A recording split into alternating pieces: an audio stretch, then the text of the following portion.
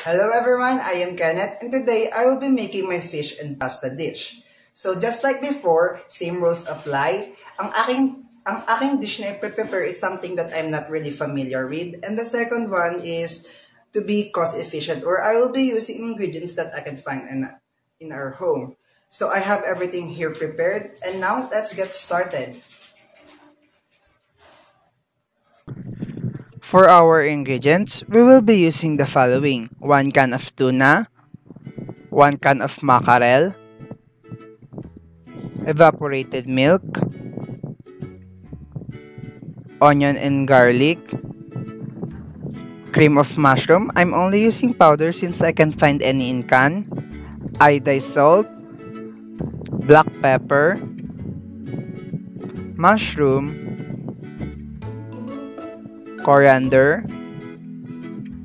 mint, and I'm going to use linguine as my pasta because it has more surface compared to spaghetti. I have everything ready. Now let's get started. For our pasta, in a hot pot of boiling water, we are going to add a generous amount of salt. The salt will help our water temperature to go higher. Next is to put our pasta. I am cooking my pasta based on the manufacturer's instruction 12 to 15 minutes.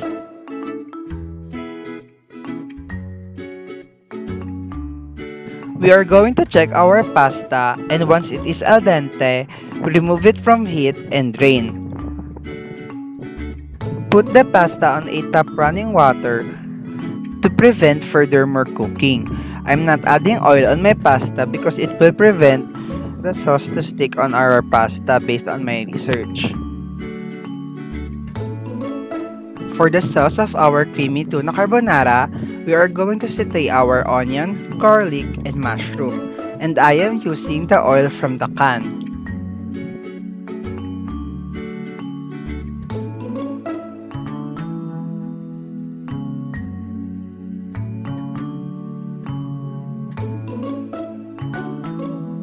Once we finish sauteing our mushroom, onion, and garlic, we are going to add our can of tuna.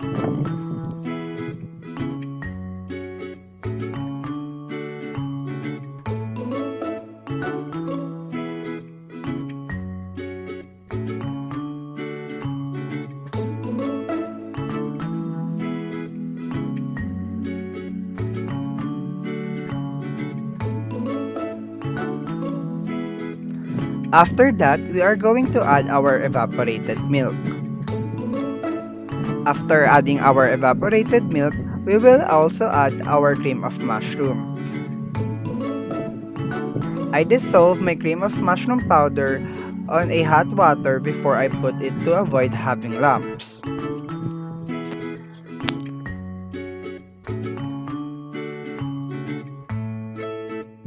Bring the sauce into simmer and let it reduce for 5 to 10 minutes.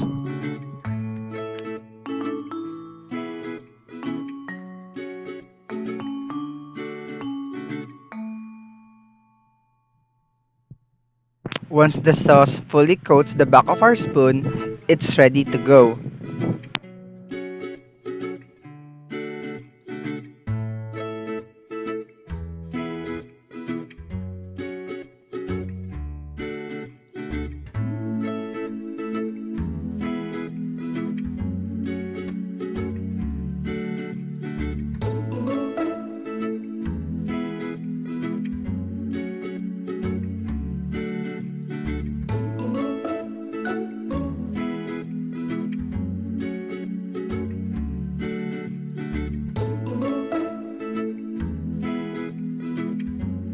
While I am plating, I am gonna tell the reason why I choose carbonara.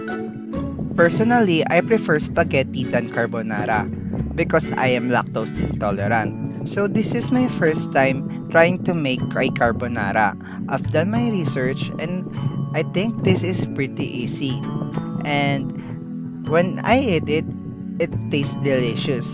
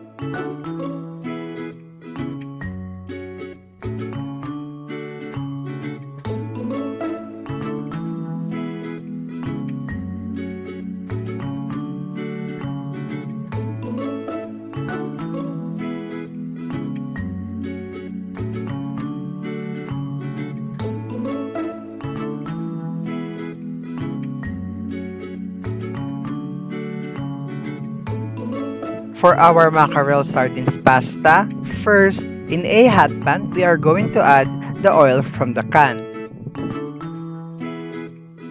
Once the oil is hot, we are going to saute our onion and garlic. After that, we are going to put our mushrooms.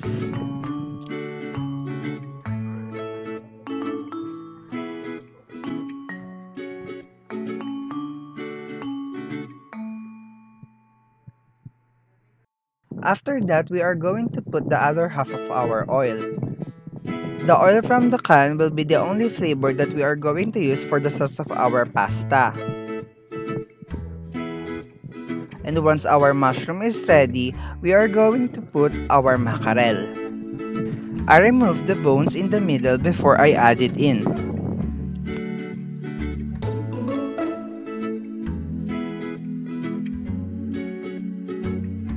And once our oil has reduced a little, we are going to add in our pasta.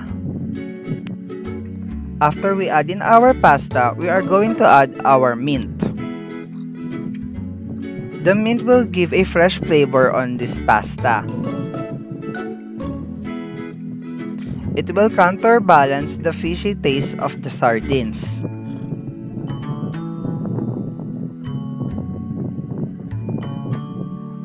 After that, we are going to season our pasta. We are going to put Ajinomoto, salt, and pepper. And there we have it, our mackerel sardines pasta.